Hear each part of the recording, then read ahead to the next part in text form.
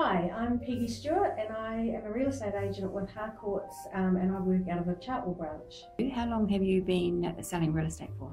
I first started in 2005 at the Harcourt City branch, and then at the end of 2007 I moved over to the Chartwell branch after we'd been in Auckland for a year, and I've been at Chartwell ever since. And you love working in the real estate industry? Absolutely love it, and especially working out of the Chartwell branch. You're a member of the HaloBiz Network. Mm-hmm. Can you tell us, please, which charity you've chosen and why you've chosen it? I've chosen the Waikato Breast Cancer Trust,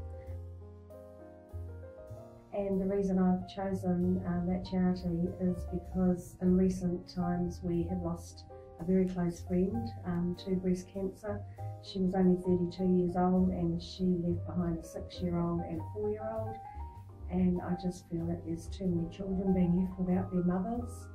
And often just talking to people, you hear of acquaintances or people catch up with you on Facebook, and you're hearing of women quite frequently that are going through the treatment for breast cancer. So I just think that's a really good charity to be involved with.